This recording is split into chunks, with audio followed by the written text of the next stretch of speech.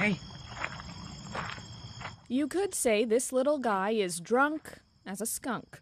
Caught on camera stumbling around Stittsville, Julie Fong's husband saw the raccoon just behind their house, and it looked like he'd had one too many. He said it was sort of stumbling along, just looking completely off, as sort of somebody who may have had a few extra libations would be walking along as. And what did your kids think? Later that day, Fong says a bylaw officer came to their door. Apparently, someone had called about the animal who, by that point, was sleeping it off. So there was a drunk raccoon under your deck? There was a drunk raccoon under our deck.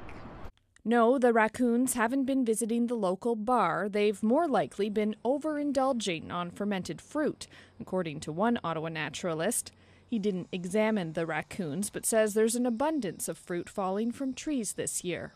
And it's possible that some of the fruit is fermenting under the heat, and that these guys are getting a bit tipsy by eating that fermenting fruit. It was laying just over in that area.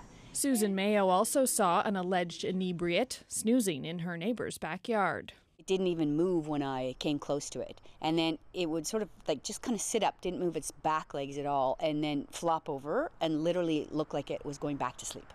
The animal stayed mostly still for hours until the homeowners called 311 and bylaw officers came to pick it up. He couldn't really move. He was dragging his legs. He was wobbling, having a hard time standing up. You could tell something was wrong with him for sure. Now, the city says residents with concerns can call 311 and a vet will assess what, if any, treatment is required. Because in this case, coffee might not be the answer.